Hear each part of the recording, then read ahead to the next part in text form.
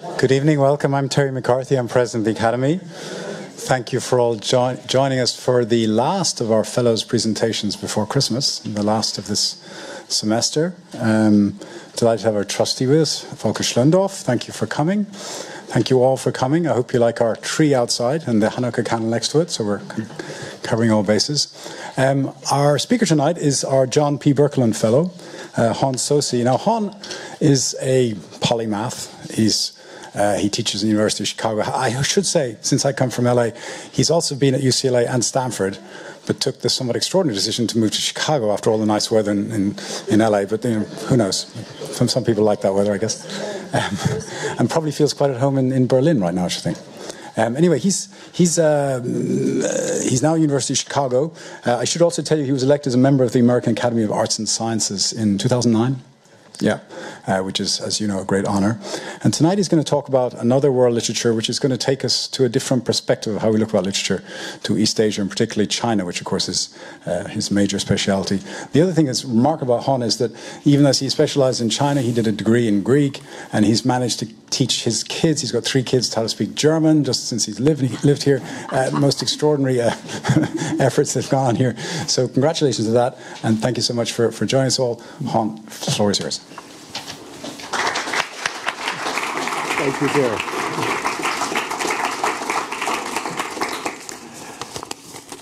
Thank you, Terry.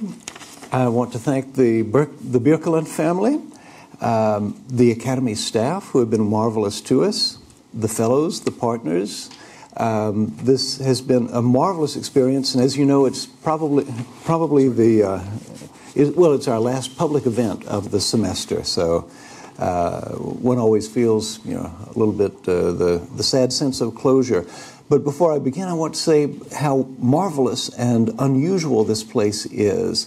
Immanuel Kant described human beings as living in an ungesellige Geselligkeit, an unsocial sociality. People are compelled to live together, and they hate each other, and they're always trying to undermine each other and destroy society. But here, somehow, at the Academy, we've discovered the opposite thing, a gesellige Ungeselligkeit, where we're left alone to do the things that we want to do solitarily, scratching away at our manuscripts, and we come together with great happiness. We find each other at meal times, or we bump into each other on the pathways, and that somehow makes everything complete. So I think I'm not usually somebody who thinks that he can speak for everybody, but I think I can speak for everybody in this instance and say that we're very grateful, all of us, for this opportunity that we've had.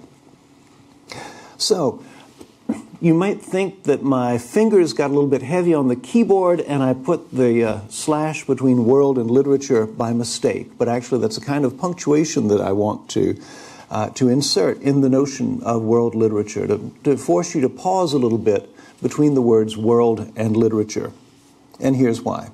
Or, well, not immediately, here's why. First, a story from social media and this crazy year, 2018. The Qipao. You might remember a few months ago that in prom season, in that ritual of adulthood, high school graduation, there was a girl in Utah who bought in a second-hand store a dress that she thought was pretty and posted a picture of herself on social media, being very happy about her Chinese dress, as she called it, and she was assailed by hundreds of people and then thousands of people, and I think eventually hundreds of thousands of people, for having performed an act of cultural appropriation. She was not Chinese, and she was wearing a Chinese dress, and that was bad. And one person, in fact, was particularly aggressive and said, "My culture is not your prom dress." But look, you can see a little bit about the dress.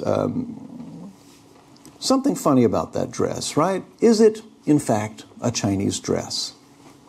Well, it's what in Chinese we call a qipao, right? Qi meaning banner and pao meaning robe. Put them together and you get qipao, a banner robe, which means a Manchu robe.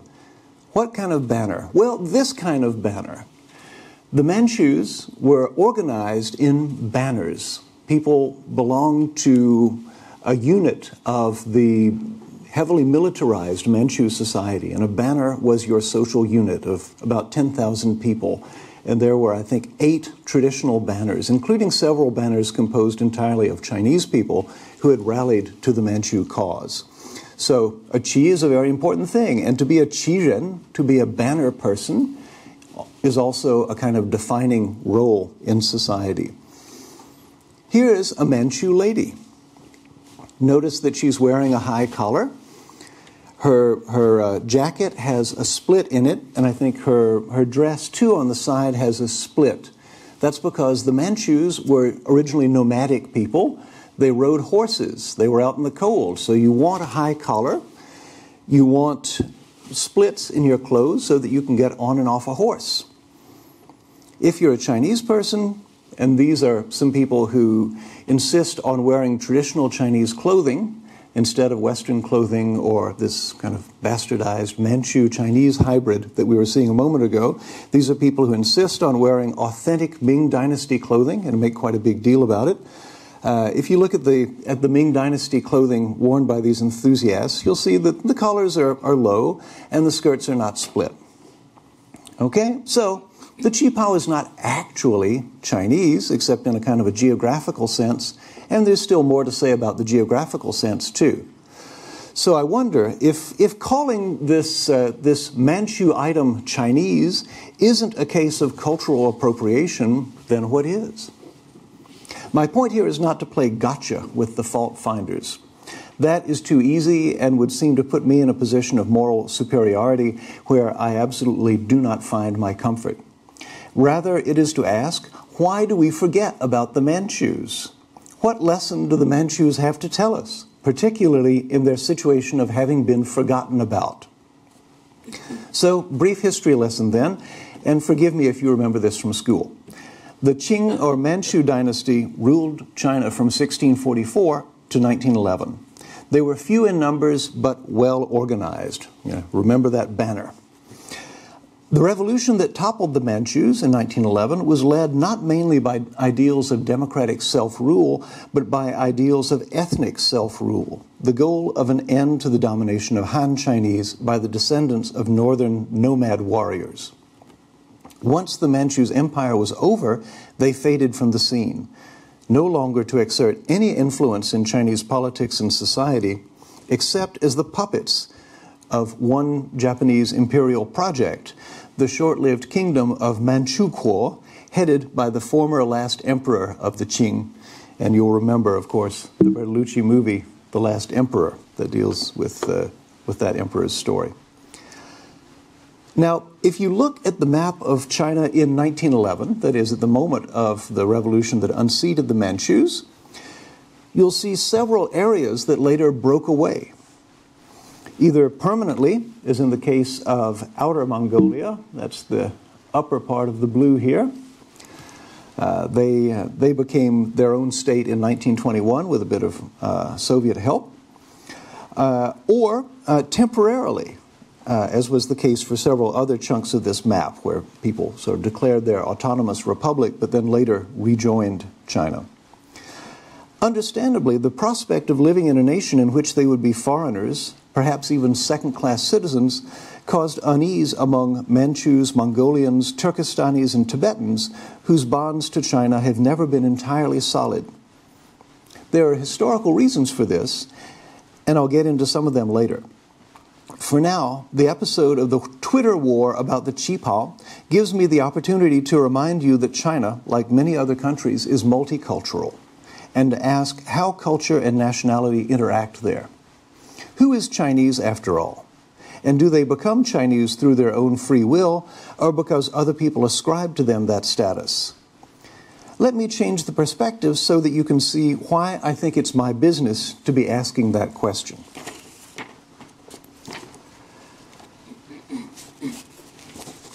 So literature is much more my business than geopolitics. But you can't always separate the two.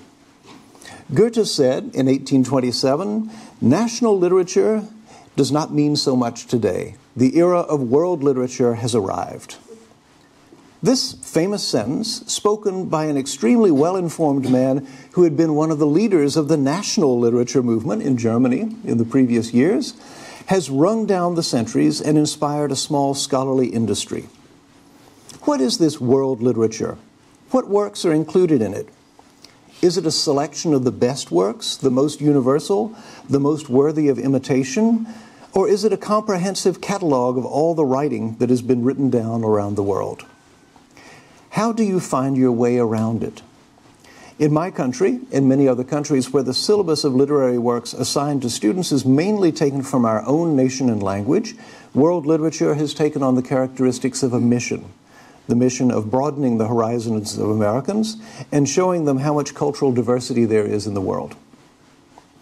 With such objectives, I cannot disagree. World literature should be the cosmopolitan answer to national literatures. But when you move to concrete descriptions and proposals in works of scholarship or pedagogy, the perspective is rather narrower than the word cosmopolitan would lead you to think. Scholars have produced, under the label world literature, histories of publishing that chronicle the rise to world fame of a few authors, typically European, through a process in which strenuous promotion plays its part. Pascal Casanova, for example, in The World Republic of Letters, tells that kind of story. Or we have histories of the world novel. We have histories of economic globalization, lightly made over as cultural history. These histories typically start in 1492 with the exploration of the New World by Columbus. In other words, the culture they reflect is European, and their version of cosmopolitanism is the extension of European culture to new continents. Is part of the problem the fact that most of world literature will need to be translated, and we don't have enough translators? Fine then, say some scholars, let's just concentrate on global Englishes. One argument against world literature blames it as a new mask of English language dominance and the commodification of culture. I somewhat agree with that, but I don't think that you can just refuse cosmopolitanism, given that the people of the planet are bound to interact more and more, and we might as well take an interest in how they do so.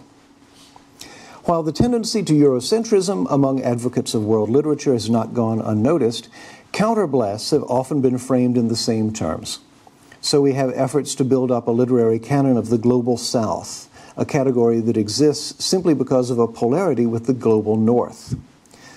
To be absurdly brief about it, I would say that accounts of world literature typically begin when people think they know what the world is, always in the singular, right, the world, and that they know what literature is.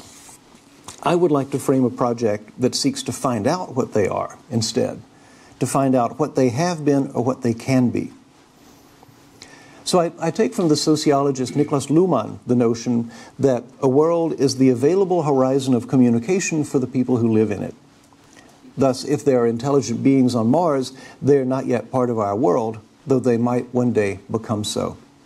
Many civilizations of the past that have left traces and objects for us to examine have not left us enough information about their ideas for them to become very much part of our world. A horizon of communication then implies shared information and some way of transmitting it. Literature intrinsically involves communication. Wherever you have writers and readers, you have the beginnings of a shared world. I think it's more promising to construct the world out of the literature than to start with a given world and see how literature behaves in it. Since there are many readerships, there must be many such worlds. In order to test these hypotheses, and in order to try to shake free from the European domination of the subject, I've decided to enlist a couple dozen well-informed colleagues in writing a literary history of East Asia before 1800 as an experiment in reconstructing another world's world literature. Here we are arguing about the table of contents. Before 1800, because after 1840 or so, the ever-increasing influence of Europeans complicates things in East Asia. The period we want to write about is a long one, reaching from the discovery of writing in East Asia in around 1500 BC to 1800. And it's a broad one, reaching from the Himalayas to the Mongolian steppes, from the deserts of Central Asia to the tropical zones of Southeast Asia. No one person knows or can know everything that's relevant to this history. In a couple of big meetings so far, I've been trying to get people with specialist knowledge to write about such topics as the invention of the Tangut alphabet, Korean folk and court poetry, the nomadic Turks and their epic traditions, the merchant networks of the Sogdians. Sogdians are always a big deal. The role of the Tokharians in conveying Buddhism from its original home in India to the land of its greatest diffusion, namely China, and so forth. Not surprisingly, in our meetings we found that each specialist wanted to write about his or her special area of knowledge, leaving somebody else, presumably me, to put together the chronology and the geography for a series of probably 6 or 7 volumes. My project here at the Academy has been to start work on a short book that will be the introduction to this literary history of East Asia, a kind of outline of the project and a polemic about literary history. Why a polemic? Well, this points to the necessity of the project. For every country we're contemplating surveying, there exist, of course, national literary histories.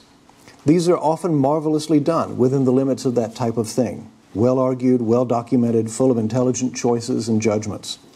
But they have a common tendency to stress whatever features in the literary canon enable one to present Japanese, Korean, Chinese, etc. literature as an unbroken development from an unambiguous beginning to the present, espousing the contours and periodization of the conventional histories of that nation.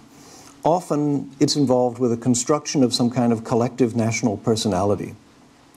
As a result, whatever came into the national literary heritage from outside, by the presence of minority groups, by domination and conquest, by translation, by conversion, by emulation, by misunderstanding, all that tends to be minimized, reduced to, at most, a fleeting and local role, sometimes just suppressed. Our project, then, by choosing not to replicate what already exists in the standard national histories, has a free hand to investigate every kind of transmission of ideas and works that has happened across borders or between different groups within the nations that are the protagonists of those national histories. I want us to recreate the multipolar conversations that occurred in the past before the nations we know today existed. I am sure some readers, if we eventually have readers, will be disturbed.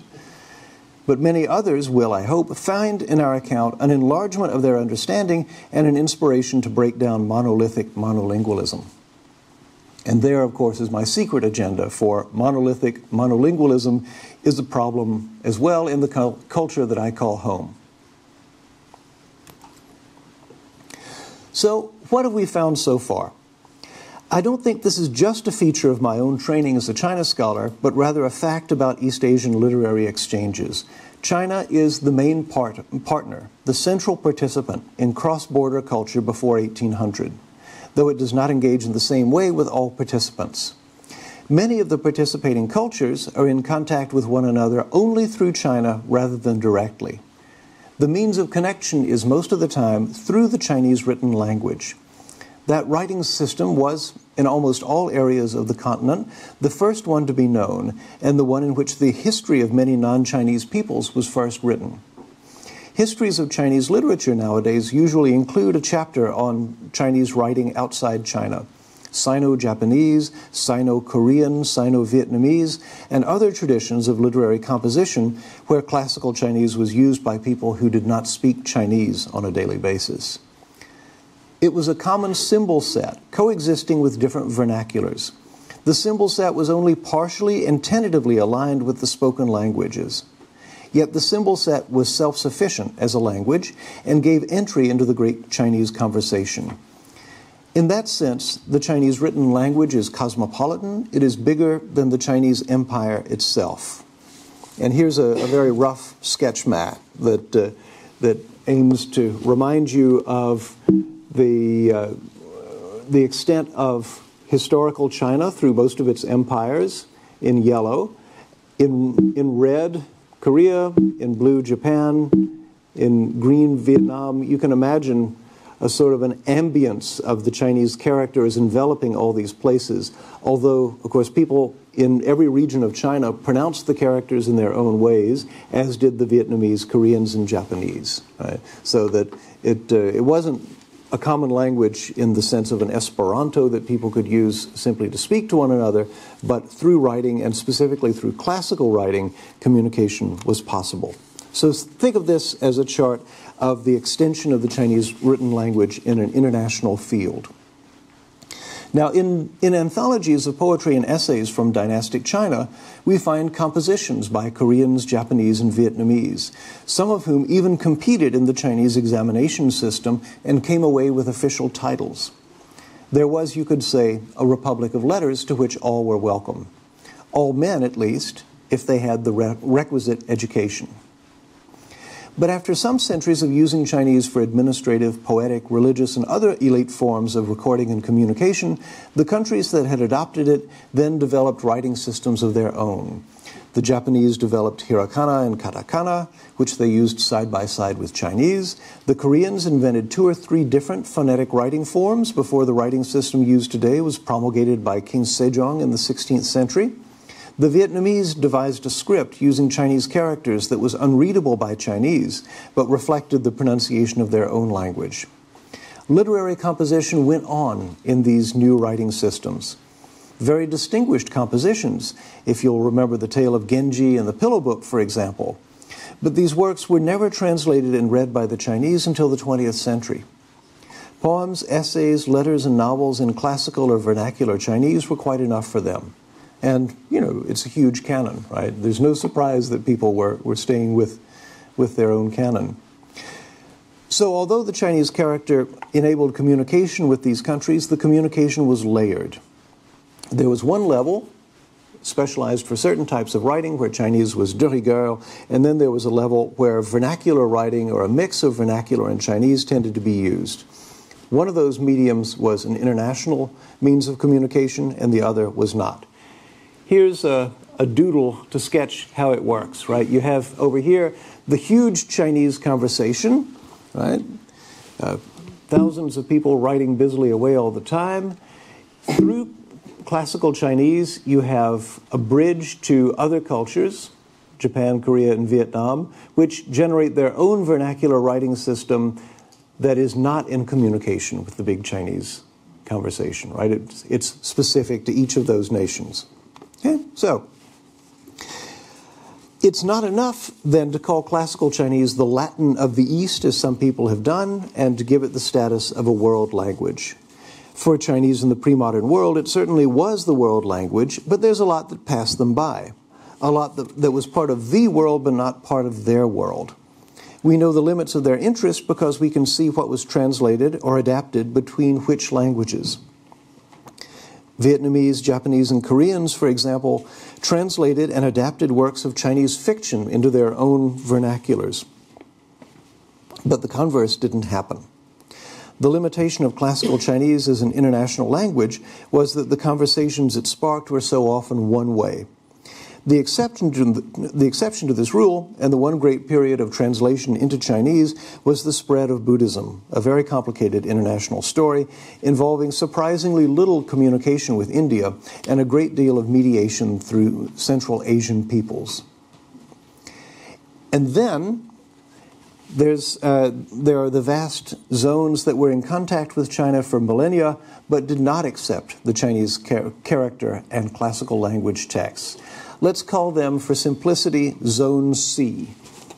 Manchuria, Mongolia, Xinjiang, where the Uyghurs live, and Tibet. Right? This is a zone under Chinese influence, but linguistically apart. It subdivides into different languages, each with its own alphabet. And different channels of circulation and translation were active. Tibetans translated texts from India, not only the Buddhist doctrinal works that you might expect, but also epics and wisdom literature. For example, there was a Tibetan paraphrase of the Ramayana, already in the 10th century. The Indian epics entered Chinese only in the 20th century.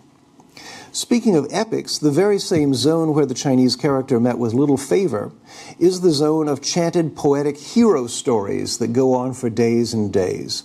The Tibetan Gesar epic, the Kyrgyz epic of Manas, the Uyghur epic of Oghuz Khan, the Mongol Jangar epic, and their derivatives and analogues in Manchu, Ladakh, Tangut, and so forth are a still living art form, however much reduced.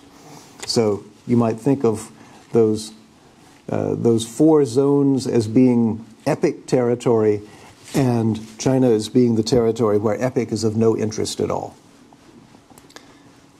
And what is this epic thing, in any case? Hold on, I've got something to show you here. Here is a young Tibetan who has learned the Gesar epic, and I hope we can make him sing his piece. Here he goes. The Gesar epic, by the way, is 120 volumes in print. So the Dele Searchita, Tayan and Tombola, and the Lankasa Jetbook, Nantaran, Tisendazum 7 Bay in Nane. Ya lewe Sambawa, Rechik Dusuta, lewe Yabawa, Tene, Naha, Tombo Kirkunka, Nane, Maanekum, Jarmotia, Tata was a dear, Yangola, the Jagar, the Yarejaksa, Paru, the Rejasana, Jagar Payarjika, Santam, Tatora Langang, Chaka, Parala, Seretele. Ya take your bottle to te, Sayan Molin, Tomaya, Nane, Ta, Anna, Minkarmote, just singing a Karmochan, singing at the Rodo Yundu Momochin, the Yundu Kenyan. Ta Maka Karmoji Langan, Maki, Nojan at the Sambenya, the Chane, Yella Power Country Cote, Power Cotton, and times I can go. Echa la mahayada conchoseya, Akasrande so singiale.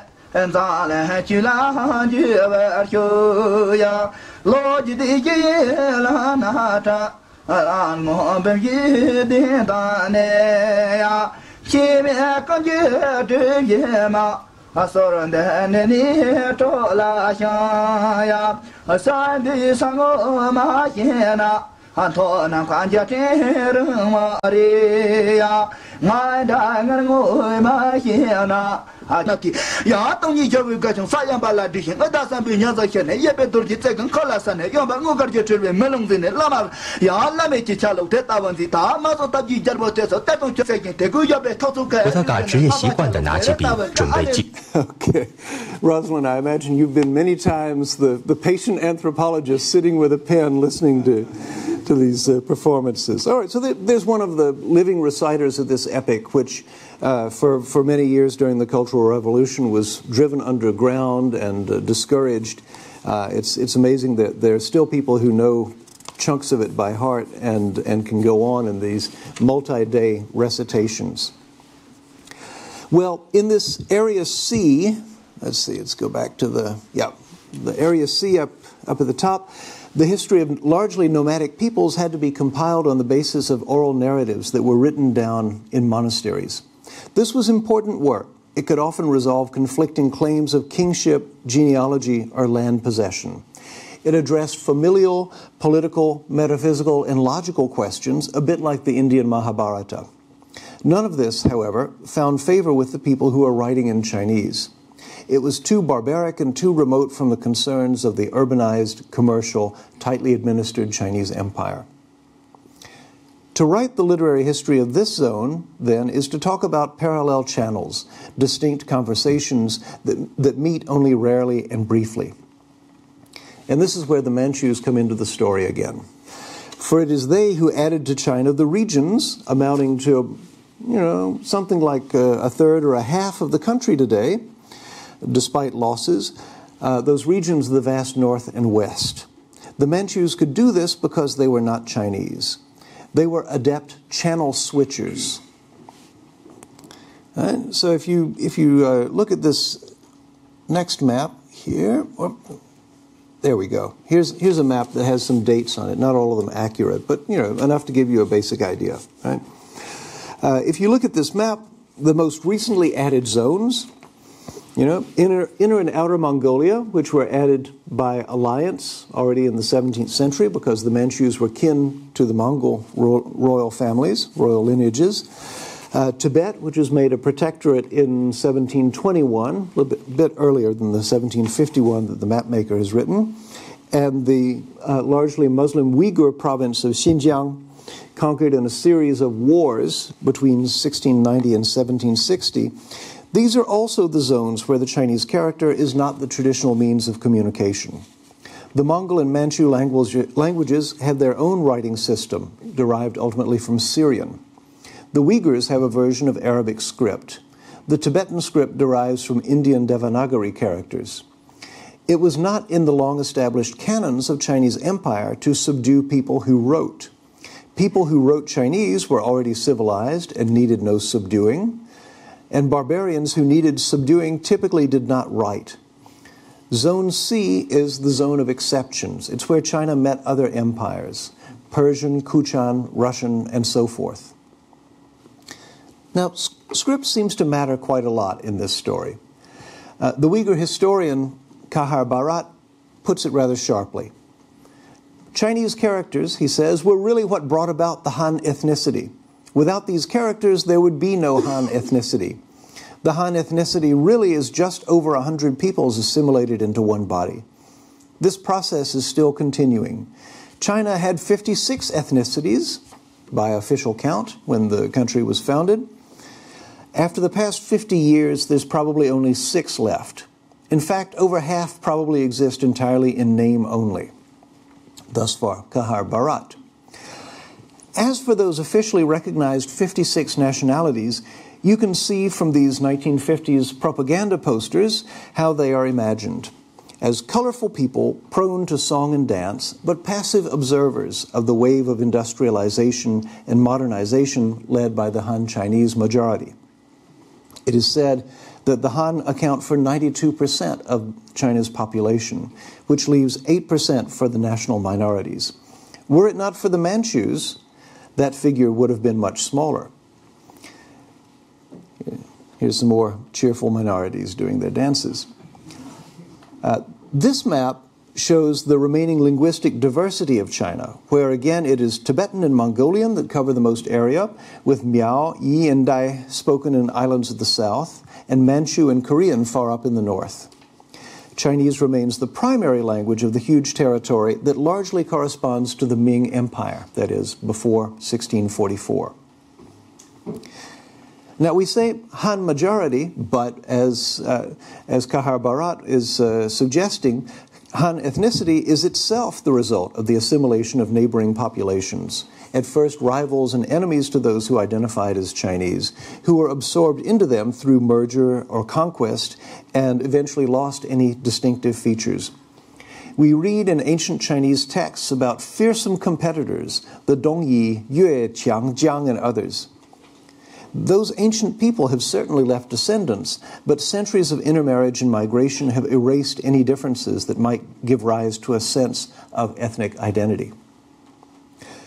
The Uyghurs, Tibetans, Manchus, and Mongolians have been part of the Chinese national body for a far shorter time than the rest, just a few hundred years, as you saw from the map earlier.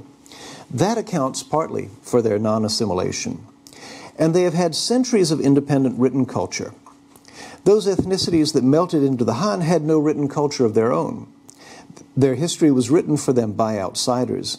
And so, to follow up on Kahar Bharat's remark, they had no defense against the assimilative power of the Chinese character.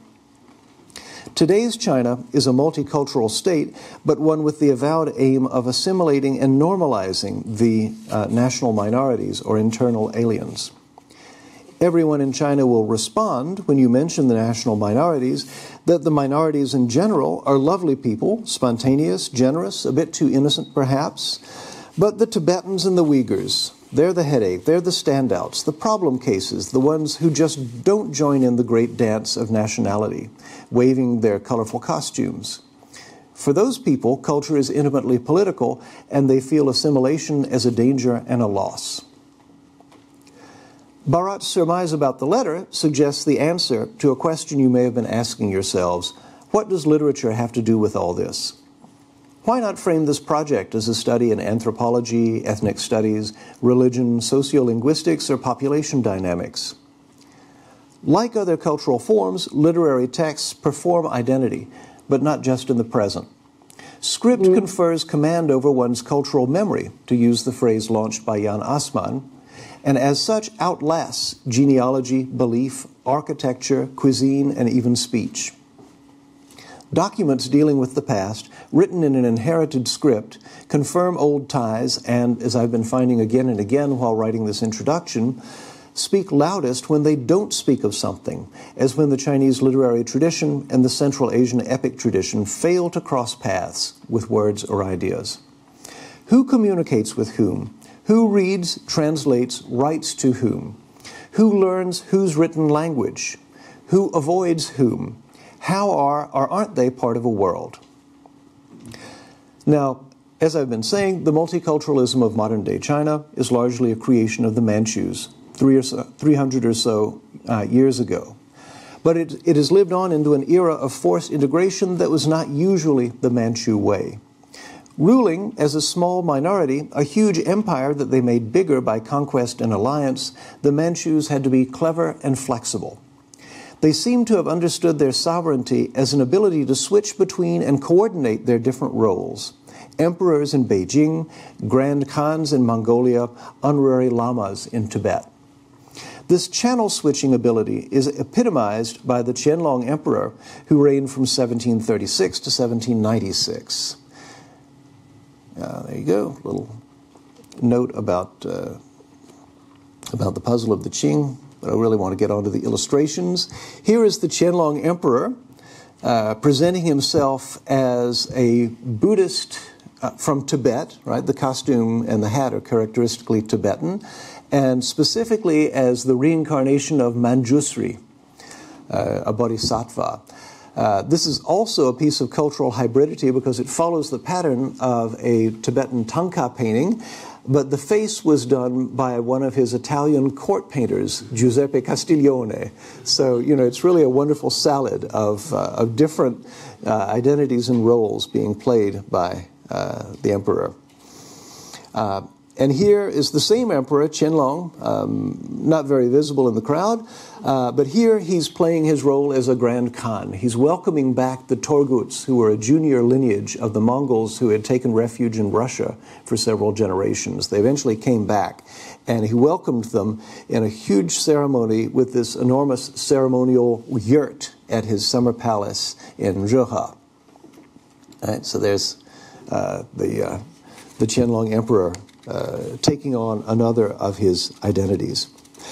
Now, the Manchus had access to the Chinese world as bilinguals and as translators, and they participated in the other sub-areas of Zone C, Mongolia, Tibet, and Uyghur land, through ties of kinship, religion, or diplomacy. Uniformity of behavior and belief was irrelevant. Coordination was what mattered, and that is what they were good at. Multilingualism and multiculturalism were for them not a matter of toleration, but rather an affirmed policy and a means of legitimation. The Manchus communicated with everybody. That was the key to their power. Their handling of the outlying areas recognized cultural, religious, and political difference in precisely the way that the present-day Chinese state, with its insistence on uniformity and assimilation, is reluctant to do. One example of the Manchus' strategy of multiple bilingualism makes a rare connection between the literary traditions of Tibet and China. As usual, it is a clever and ambiguous one. In 1792, the Nepalese attacked Lhasa and were beaten back by a quickly summoned Manchu army of 70,000. Tibet, as you'll remember, had been under Qing military protection since 1721, and the Manchus professed fealty to the variant of Buddhism expounded by the Tibetan lamas. In commemoration of the victory, the Qianlong Emperor built a Chinese-style, a Chinese-style temple on a spur of the same mountain where the Potala Palace stands in Lhasa. It's dedicated to Guan Yu, the deified hero of the Romance of the Three Kingdoms, a historical novel about the civil wars of the 3rd century of our era. You often see this red-faced warrior in the corner of Chinese shops and businesses because he's become a kind of national protector figure, particularly for those living abroad. Now, Guan Yu has no meaning for Tibetans. The temple was designed for Chinese soldiers posted in Tibet, and the imperial inscription there memorializes the victory over the Nepalese as a Chinese victory. But the Manchus very cleverly designated it as a temple dedicated to Gesar as well, Gesar being the hero commemorated in that epic song you were hearing. And the Manchus referred to Gesar temples throughout Tibet as temples of Guandi, temples of Guanyu. One war god was equivalent to another, although the two individuals had lived at least 1,000 years apart. Here, a bit of syncretism. Here's, by the way, a recently erected statue of Guanyu. So you can see there's still quite a lot of investment in this warrior figure. One war god was equivalent to another, although the two individuals had lived at least 1,000 years apart. Here, a bit of syncretism has been summoned up to paper over a long-enduring rivalry. For Gesar, if you listen to his epic, frequently conducts raids on China, sometimes in retribution for betrayal by Chinese leaders. Of course, no Chinese ever bothered to listen to the Gesar epic before modern times. This is Manchu multilingualism at work, fluent at changing registers and establishing equivalences, rather like the skills we stress in comparative literature. Today we see a China that's been incorporated into a different world, one where the Europeans and North Americans have been the noisiest speakers, and where Chinese readers, writers, and textbook publishers have replaced their old literary world with a new world literature canon drawing on European, Russian, Japanese, and American primary texts. But like old foundations that can be seen from the air, the organization of the literary world into its Chinese-speaking, Chinese character and non-Chinese character zones remains and needs to be rediscovered. It's convenient for everybody to forget about the Manchus. They are among the unacknowledged makers of the modern world. They brought the Tibetans and Uyghurs into China, but did not demand the degree of integration and assimilation that those people are, according to present-day Han Chinese standards, failing to satisfy. Their empire was based on a model of the management of differences that an era of ethnically defined nations abandoned in favor of uniform and undivided sovereignty with only weak and symbolic protections for minorities. To frame a more truly cosmopolitan future for East Asian culture would be on the extreme ends of the consequences one might envision for this project, but I don't think it's impossible. And I wish to draw another lesson for culture and identity generally. When we speak of cosmopolitanism, a caveat is in order. No world culture or cosmopolitan sensibility is ever adequate to the term. The cosmopolises we can imagine always arise, it seems, in the shadow of an empire.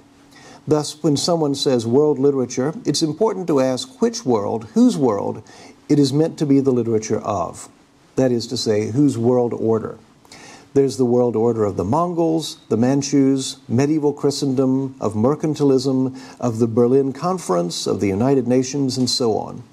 Worlds are made, not found. They are often made by literary texts, which complicates the job of inserting the literature in the world when the opposite might be an easier fit.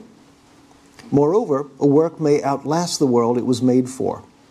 I'm a bit of a time traveler, and a traveler in space too, so it's essential to me to be able to switch among the different ways of ordering the world rather than accepting the present situation as the world. I myself confess an attachment to the world order proclaimed 70 years and one day ago. 70 years and one day ago, to be grounded in human rights is offering the best compromise between stability and autonomy. And I hope it manages to weather all its current challenges, perhaps by returning to its founding documents. Thank you.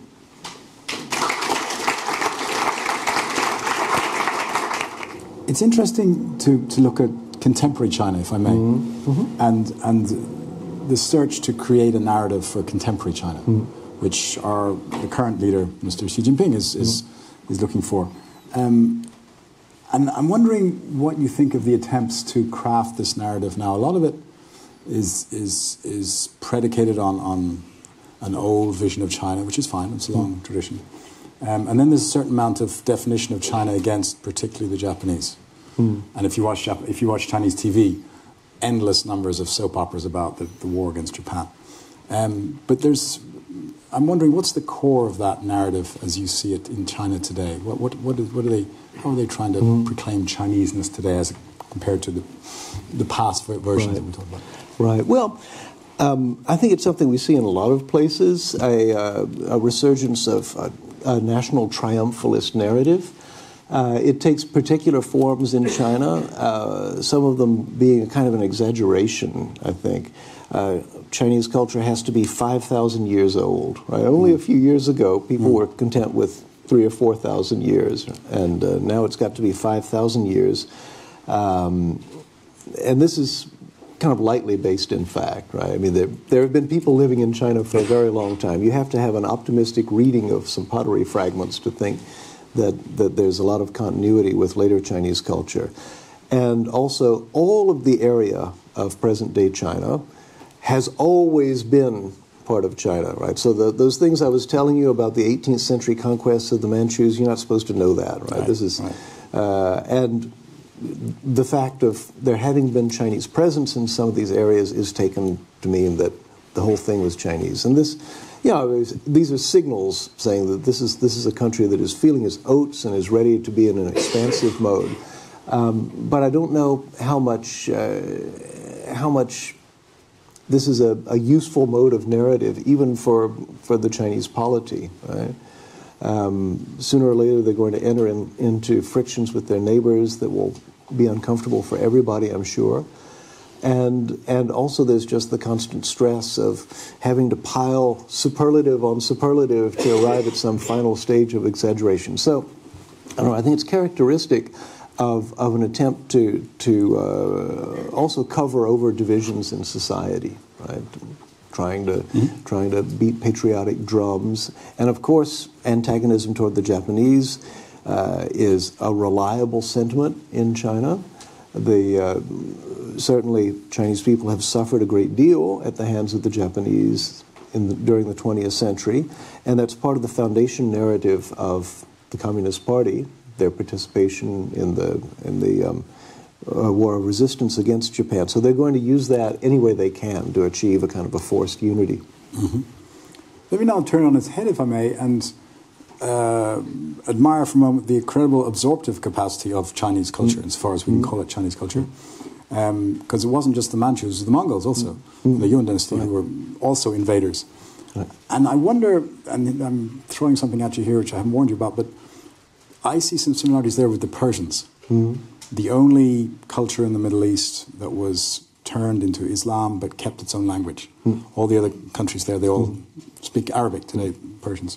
Persian. They kept a lot more than their language. That indeed, but they had that same ability to take invaders from the Arabs. They took the Russians, the Brits, everyone through Persia, just the way China, and kept that culture. There's something magic about that, and I wonder what thoughts you might have about that in China's case. Sure. Well, it probably goes back to the fact that the Persian Empire was big and multicultural before multicultural was cool. Yeah. Right. If you remember from Sunday school, the book of Esther. Right. You know, King Ahasuerus gets angry at his wife and sends a note to all of the men of 14 different nationalities, a note saying that a man must be the ruler in his own house. And it's a crazy, absurd kind of parody of something that was actually happening in Persia, which is that all the laws had to be translated into, Parthian and Median and Sogdian and whatever. Right? That's an experience that I think allows for some flexibility. And the analog with China then, this absorptive capacity they have. China absorbed a lot, right? The question is, does the dominant narrative of who the Chinese are allow for that absorption and diversity? So that's what we're trying to bring out in this project, and recover, the whatever traces of, let's say, the Yue or the Dongyi. These long forgotten antagonists can still be seen in documents and building styles and other things. Right?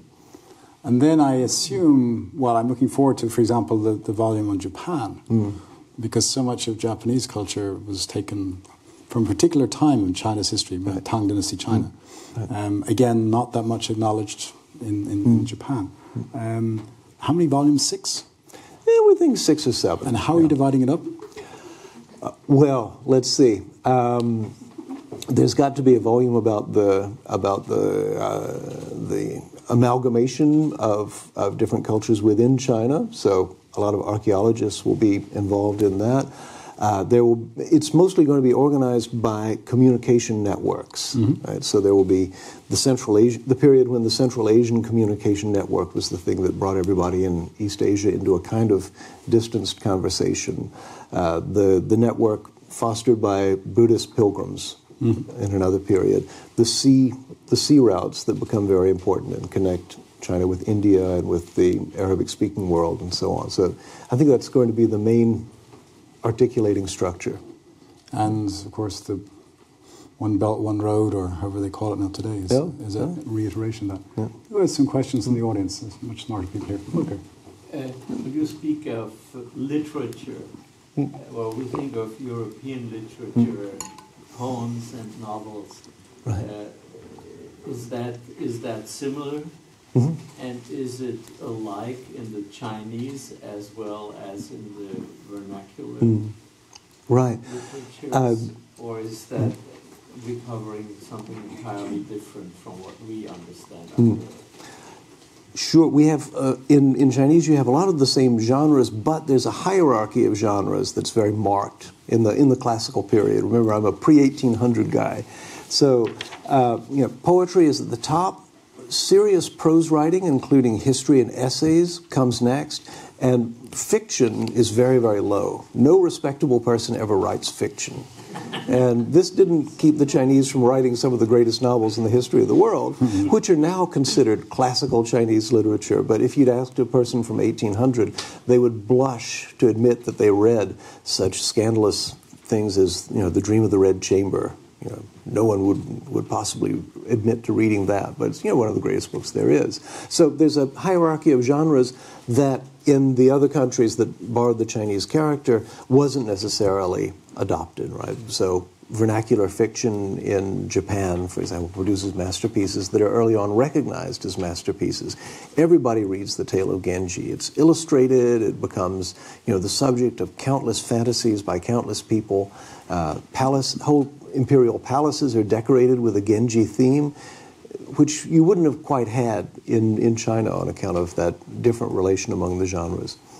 So, the differences among the patterns among the patterns of literary life in these cultures that are in communication interests me, and also how much of the news of one culture could and couldn't make its way over to another one. Yes, we go to the lady there, and then we'll come here. Yes, right there. Thanks. Haun, I'm very happy and at the same time impressed. You want to write a literary history, and it's an old-fashioned genre. Oh, no. I couldn't think of anything harder than that. But you showed the maps, and you sort of given 4 big areas like Mongolia, other than Japan we heard about, and then Tibet, and then Xinjiang, and then China. Now, how will you actually divide that? Because there are different ways. You could do it, geographically. But there also has to be an internal cohesion to each of these. Do they actually have their own literature and their own language? Do they have a narrative? But then, even if they do have a narrative, you could mistrust that because it's sort of a counter-nationalism. And then you mentioned the communication thing. So, what is your way of organizing your Pan-Asian history? Right. We have to start out with the invention of writing systems. Silly though that may sound, it's the place to begin. What gets written down, right? The first texts to be written down are not necessarily high literary texts, although surprisingly quickly you get important literary texts in most of these languages.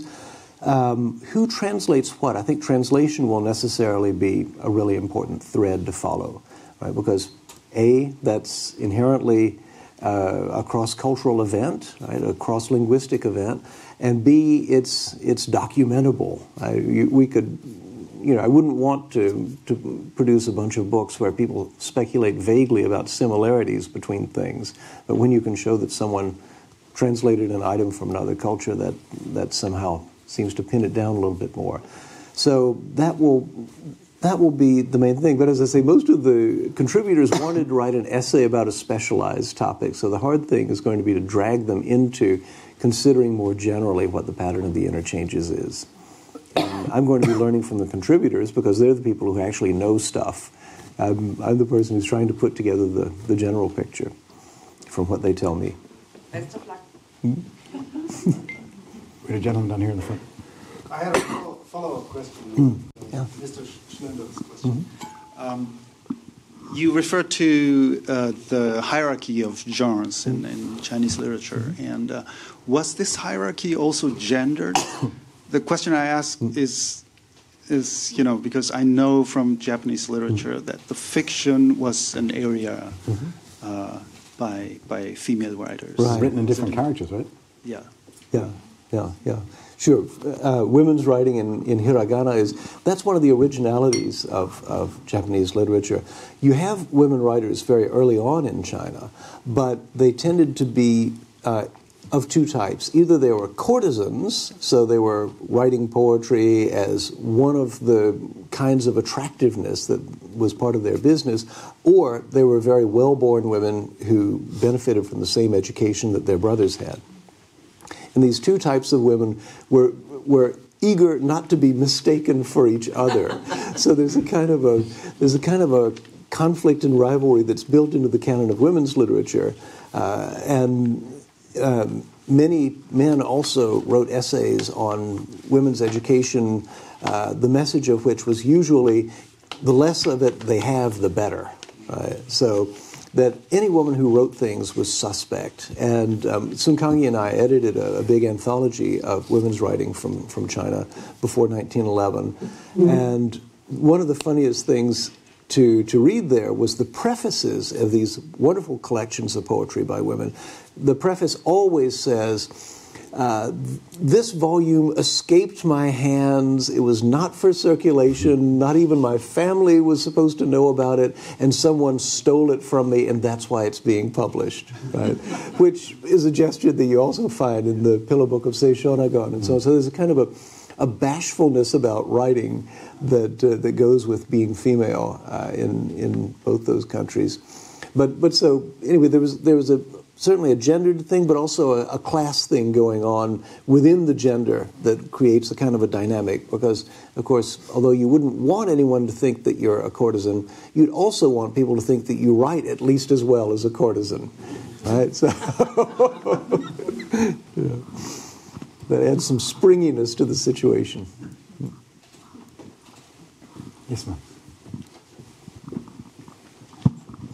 So thank you very much. It was a very interesting macro perspective also on literature. And I think it's very typical that we now shift from a national literature to a kind of imperial literature. Like in history, there was this kind of shift. And we have then problems like we don't speak about text, but now on genre, cultural contact and languages, characters, and all this kind of macro words.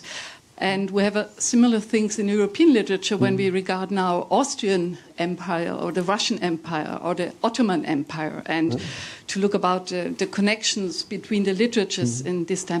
But I think we lack, and that's my question, don't we lack a kind of appropriate language or theory for this kind of description? Because we have, you spoke also of hybridity, multiculturalism, multilingualism, or also minorities, a very recent notion. Right. And so do you feel we have to use or to generate a kind of new theoretical framework or new words for this kind of empire studies and literary studies? Probably, yes. I mean, I didn't feel very good about saying how wonderful empires are, because of course we know that they're not generally a good thing. Right? Empires are responsible for a lot of death and destruction. Right? Yeah. So, and yet, the thing that was supposed to replace the empires, the Wilsonian model of a homogeneous people within secure borders, has not really worked out perfectly well either in the course of the 20th century. So that's why I'm so fond of the Manchus, I guess. That's why they tend to surface as the trickster heroes of this story, because of their ability to harness difference and not enforce uniformity. In fact, to make difference the way things worked for them. So there's that. In fact, though, comparative literature and empire go back quite a ways. People might remember Ernst Robert Curtius, who's Europäische Literatur und lateinische Mittelalter, a book that we all got dragged through. It was well translated in the 50s and published by Princeton Press, so it was always on the shelf next to Auerbach's Mimesis. These were the two obligatory books that you had to read. One taught you how to do literary history, the other one taught you how to do analysis of textual passages. And Curtius's whole book is a kind of a nostalgic ode to the Roman Empire. Why can't we have Latinitas again? And since it was published in, I think, 1946 or 47, it strikes a very, very curious note, right? As if, we've seen Europe tear itself apart. If only people had not taken the path of nationalism, but had continued on the federative Roman style. That seems to be the argument of the book. So that is just to say that empires have been with us for a while. That one being a Roman one. And since I think the book's greatest popularity was achieved in America, where people might have been just oblivious to some of the messages that Curtius was sending, it took a while for people to notice it. Right? But so yes, I think we do need a new language to talk about these things. And here I've found very useful a book by Frederick Cooper and I've forgotten the other author. Excuse me? Yes, yeah. Which is an analysis of empires in terms of the techniques that they used.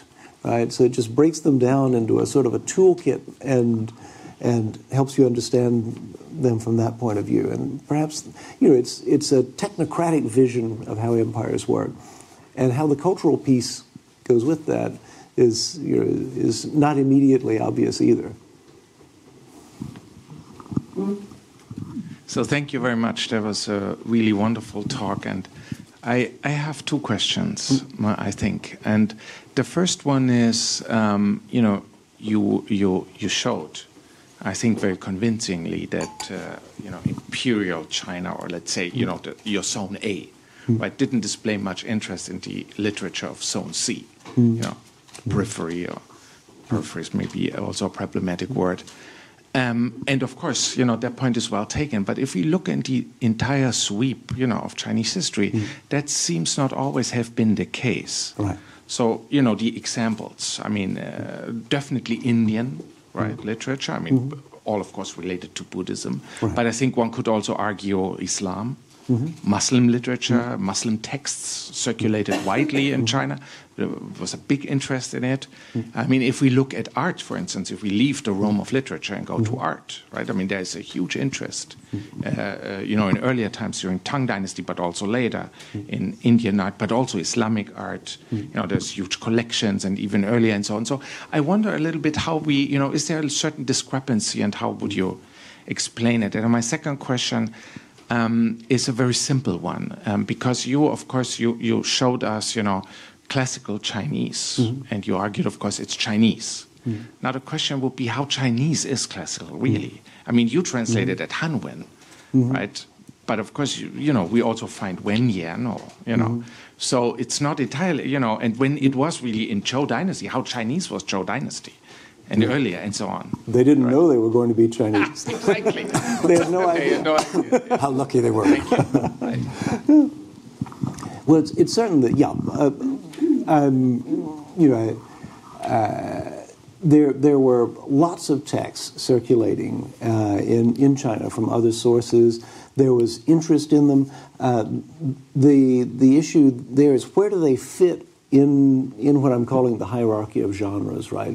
How close could they come to official orthodoxy, which, alas, tended to have a dominant place in institutions like the exam system and the compilation of histories and so on. And many of these texts from outside would not always circulate in the same way, right? they wouldn't attract commentaries, they wouldn't be studied in the way that the canonical texts were. So I don't want to dismiss them at all, but I think we just need to describe how they got in and what they did when they circulated and who was reading them. Right? I find that it's often the rebels and the renegades who are reading texts like that. And we're very lucky that we have this marvelous find of Dunhuang, right, this collection of thousands of manuscripts sealed up in a cave around the year 1100 that shows us what people were reading very far from the official center of the country in an extremely multilingual community that was definitely not representative of the kind of standardized version of the canon that I've been portraying here. But if it hadn't been for that one cave full of documents, we might never have known about the things happening in Dunhuang. So there, I guess, historical humility and knowing how much of the documentation has simply vanished is helpful. But yeah, it's work that needs a lot of collaborators, and we don't want to disregard what existed, but also we need to know how it existed and by whom it was carried where. How is mainland China going to react to your project? Well, I think they'll be unhappy about many aspects of it.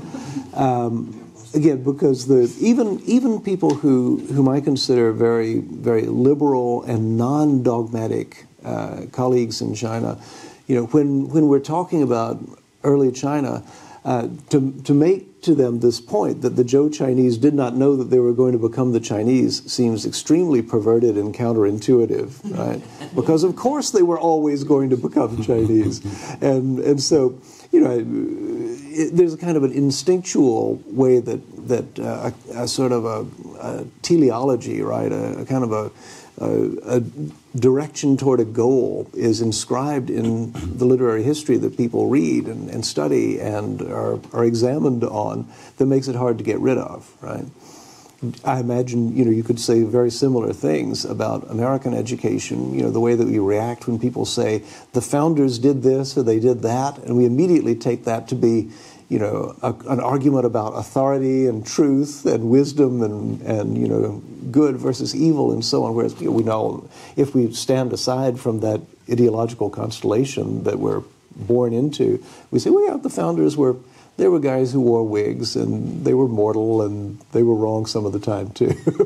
But it's hard to have a discussion about the founders in America without all those assumptions about their amazing transcendent prudence and wisdom coming in and confusing the situation. So that's a bit long-winded of me, but that's the even among the people with whom I'm closest, I expect some resistance. Sir, let me get to Ralston behind you. He says, actually, my question ties in with the one you asked at the end. You showed us this one slide about showing just like the different circles and just like Chinese characters, Chinese script culture, classical Chinese, moving out of China to Japan, to Korea, developing something new there and turning into something else. But the same could be applied to China from within. You have the same kind of just like hybridity within China. For example, when I look at the Zhuang and their script and how it was like adopted Chinese writing traditions and turned into something new, but also within Sinitic languages. For example, look at Min language literature and the history of it dating at least to the 17th century. So I wonder if you could comment on this and also the notion that like something like a coherent Chinese script and language culture actually didn't exist, which would be also quite provocative against for Chinese people. Sure. Yeah, there are lots of local scripts that are devised in response to Chinese. I mean, the Xixia, right, the Tangut had a fascinating script that looks rather Chinese, but it's totally illegible and has to be deciphered in some way. You have the Nuosu, you have the women's script in Hunan. But the curious thing is that I think generally these are one-way paths, right? Something comes from Chinese script and goes into this local script, and it doesn't then go back into the mainstream culture of China until the 20th century, when we have disciplines like ethnography and so on that create the conditions so that you can now buy a book in modern Chinese about the women's script of Hunan or the Norsu or whatnot. But I think generally the medium of conversation was there. It was like a big public highway, and if you were going on a byway, you tended to depart from it. But yeah, I think that's a very good point, though, that this dynamic is not just a matter of inside and outside the boundaries of China. Right? You go to Ross, and then we'll go to the gentleman in the back there. Thanks, Han. That was beautiful, and it's kind of not fair that you know so much. I'm showing all my ignorance too. Of course, it surprised me that you started off with a story from social media, and I thought, wow, Haun Saussy does social media too. He never sleeps. But that was a really interesting story, and it threw me back to earlier work of my own about the moment in Siam in the middle of the 19th century when the first photograph of a Siamese monarch was taken by John Thompson.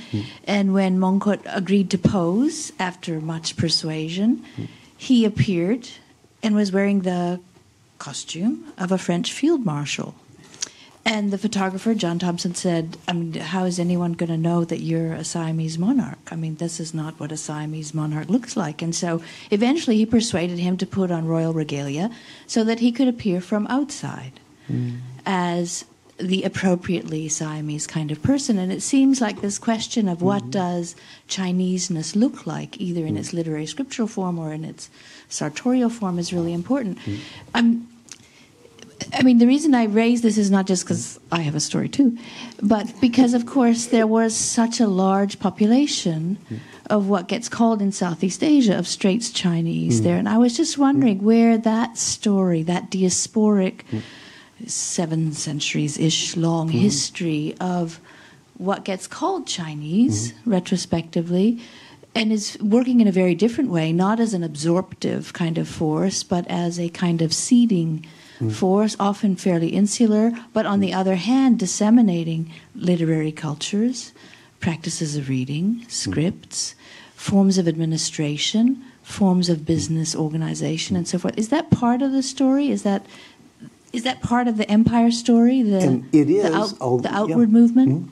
It's part of the story, and I'm lucky that one of the people whose dissertation I'm advising is writing about exactly this, and I've enthusiastically recruited him into the project. Poor guy, but this is what he's writing about. He's writing about Malaysia and Thailand and Indonesia and what would become Singapore as places of settlement where people often preserve forms of lineage organization that then would later be abandoned by people on the mainland. The Chinese Empire for a long time was completely uninterested in these groups of Chinese who were abroad. When some of them were killed in a massacre, I think it was the Kangxi Emperor sent a little message that said, well, serves them right, they shouldn't have left China. And that was... that would have been around 1710 or so. There were long periods when they couldn't go back, right? Right. Once you made that trip, you were done. Right? Yeah. But one thing is that when people emigrated, they often became extremely rich, and also they were able to organize themselves in other ways. The revolution of 1911 was largely funded and organized by people outside the country, like Sun Yat-sen, who was from Honolulu, Cantonese who had grown up outside the empire. And this is fascinating stuff because the documents that my student has been able to uncover are extremely rich and interesting and are often bilingual, where there's a Malay text and a Chinese text addressing each other. They are also often classical. People in Southeast Asia continued to use classical language after 1919 when people in China were discouraged from doing so. So he has many examples of people writing their diaries in classical Chinese up until the 1950s. So there's a very interesting dynamic there, which has become the center of a new subfield, which is called Sinophone studies, right? The study of Chinese language literature outside of China and in some ways responding to China or being different from China. So some of that will go into the book too. There's a gentleman in the back there. Okay, well, on the way back, sure. Go ahead, and then we'll do the gentleman in the back, sorry. Thank you so much for a fascinating talk, and I think it's really important to have this kind of focus to correct the kind of image we have from the West on world literature. I was wondering, so what you show really confirms the kind of observation that were done in Sociology of Translation by Johan Elbrun, about the circulation across languages, that dominant language export more than they import, and that the dominant language import more than they export, and this can be observed in other places, other moments. I was thinking of the communist regime during the Soviet domination, where you can observe the same pattern, like the imperial pattern. But my question was more about space of circulation. So is this space of circulation regional, or does it go beyond the region? Should we think about, because there are phenomenon of regionalization of circulation of literature, how do we place this in the larger picture of the world literary history? And I would be totally ready to revise all the kind of periodization we have, that which always makes us think of the West as always having been dominant, which is, I think, not true, and probably this dominance starts more in the 18th century. But how do you see this in the larger picture? Yeah. Well, big question. I mean, one thing is one of the things that makes this project fun for me is that I'm, a person who had a Eurocentric education, who later acquired a Sinocentric education, and became dissatisfied with both forms of centrism. So in a way, it's an attempt to find the examples and the exceptions that will persuade me out of those habits. There is a there are obviously lots of problems with any narration that assumes that the important genre of world literature is already known, right? It's the novel. And the novel began in Europe in the 17th century, and then it was carried out to these other places who gratefully received it and began imitating it. I mean, alas, this is, I'm summarizing several books by several extremely famous people who have persuaded millions of people around the world that this is the way world literature works, right? So, in a way, it's just time to go back to the facts and say, okay, what were people doing with letters in other parts of the world? What did people think was important in 700 or in 1400 or in 1600 in a place where the European example had not yet arrived? Were they simply sitting on the ground wondering what to do with themselves? Well, of course not, right? And so, they're just interesting stories to tell that are different, right? Institutions are different. Printing and publishing, obviously, an enormously different story, which has its center in China. A lot of the job is simply going to be descriptive in nature, right? So I can maybe spare on the polemics, and merely describing these other situations will I think be enough to create some competition for the world literature narratives that are currently most popular. There's a gentleman in the back there, yeah. Straight to the left there. There you go. The lady before answered part of my question already. I wonder why you didn't mention the smaller Southeast Asian countries, for example, Thailand. And originally, about 1,000 years ago, they emigrated, and on the map you show, I was wondering, originally they came from the southern China border, from Yunnan, the Thai people I was talking now. And also, I could see it by the color, in the more in the middle of central China. Can you say something about how they, if they are related together, or can you say something about these, especially Thai people? Thank you. Right. I don't know a lot about this. A lot of my information about linguistic groups in China comes from Jerry Norman's book.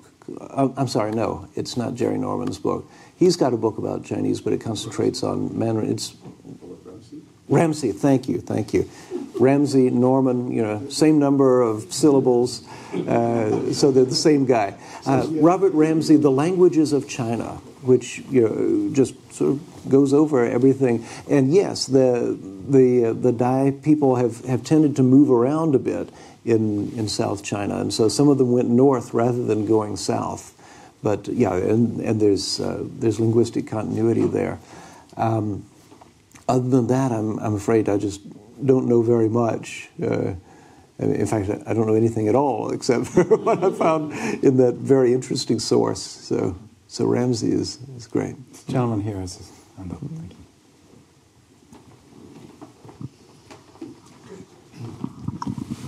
Well, thank you very much for this really amusing talk and a very informative talk. I have only a very short question. In this exchange of cultures, cultural traditions, literary traditions, which role do the performing arts play? Opera, theater, these were migrating groups who one would assume transported certain stories from one place to another. Did you reserve a little corner in these 7-volume edition to the performing arts? Yes, there needs to be a lot about performing arts, because not everybody was literate, but everybody went to the theater, right? And Chinese theater, which is usually sung and is performed on festival days in public places, and also takes the form of puppet shows and calendar pictures and carvings on walls of temples and so on. It's omnipresent. You can't move in China without seeing performing art in some way or other. So yes, it's got to be there, and it's related to performance traditions of, for example, Buddhist sermonizers who would go from place to place, illustrating their talks with scrolls that had pictures on them. Victor Mayer has done a terrific work on these bianwen, as they're called, transformation tales. And he's got a very ambitious story about how this genre of illustrated scroll story begins in India and wanders around the world. He's got some nice maps, too. I wish I had his maps. But anyway, one performance genre among others. But I was lucky to study with Jacques Pampano in Paris, who is one of the omnivorous consumers of Chinese performing art, and he took us through everything from shadow puppets to opera performances. So that needs to be a big part of the book, and I need to find someone competent to write it. Maybe I can persuade Monsieur Pampano to come and do a turn for us. Was there somebody at the back there? Yes, thank you. Perhaps it's interesting for you to... Do you know that Erich Auerbach, when he was in Turkey for 10 years or so, was very interested in Turkish puppet theater, which is Karagöz theater, which comes, of course, from Central Asian traditions. Right. No, yeah. I mean, this is... Yeah. It's one of the few things the Greeks and Turks can agree on, right? Karagözis and Karagöz. Yeah. Very good. Very good. So, you mentioned that at a certain time the southeast China,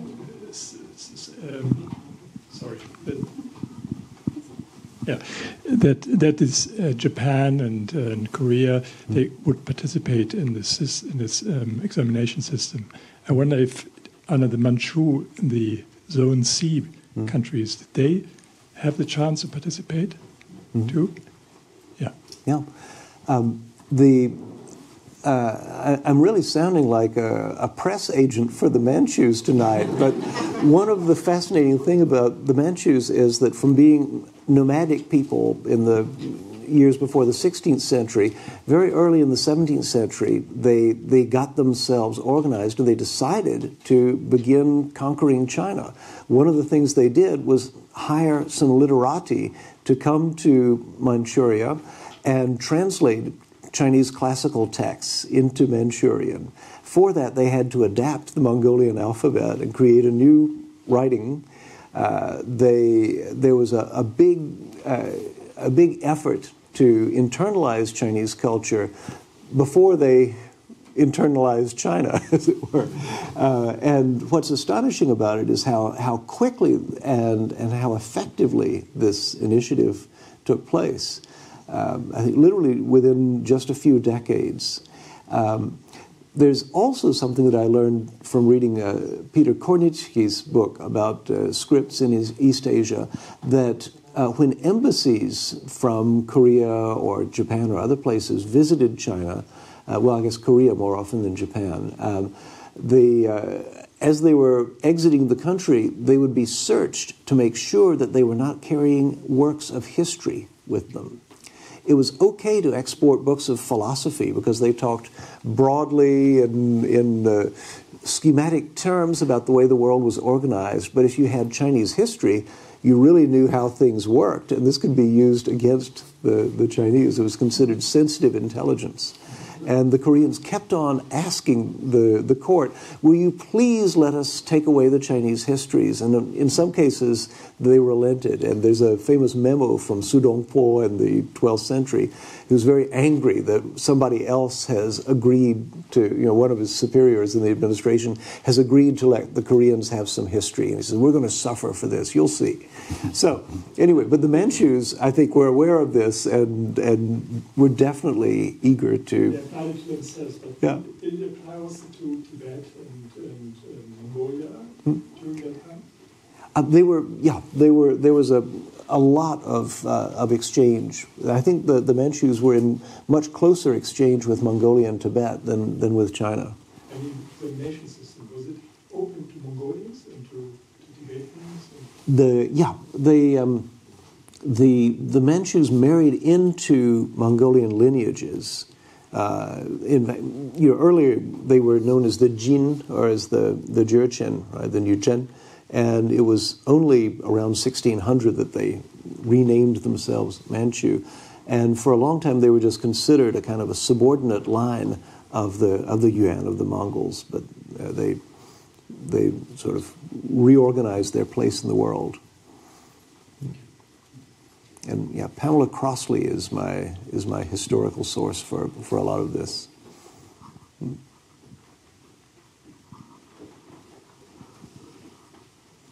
Well, Can I ask again about cave?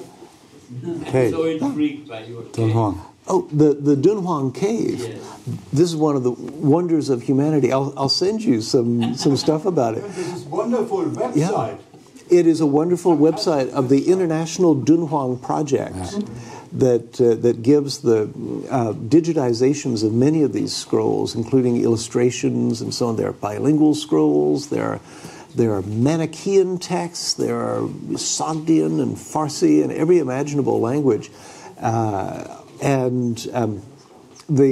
The scrolls were discovered around 1900, and immediately the English, French, and Germans sent these swashbuckling explorers off to the desert to get as many of them as they could. And so Sir Aurel Stein brought them to the British Museum, Paul Pelliot took them to Paris, and Albert von Lecoq brought them to Berlin. And since, the international project has been digitizing these and bringing them back together. So although no one's giving up their ill-gotten goods, they're at least digitizing them and making them available for everyone. But it's fascinating material. You could spend your life reading the contents of that cave. Well, Haun, thank you. What's the name? Oh, International Dunhuang Project, ANG, and I believe you can find it under idp.org. It's run by the British Library. There's a lady in the British Library. Yeah. Yes. Why was it wanted? Why was it all preserved? What was the a mystery? Probably somebody got wind that an invasion was imminent and decided to preserve all the best scrolls and just bricked up this cave and made it look innocuous. And it was then another 900 years before someone opened it. Okay. Thank you for that wonderful display of intellectual pyrotechnics. A perfect way to end our year. Thank you. It was nothing next to the turkey pyrotechnics in London. Thank you, Tor. That was fantastic. Well done.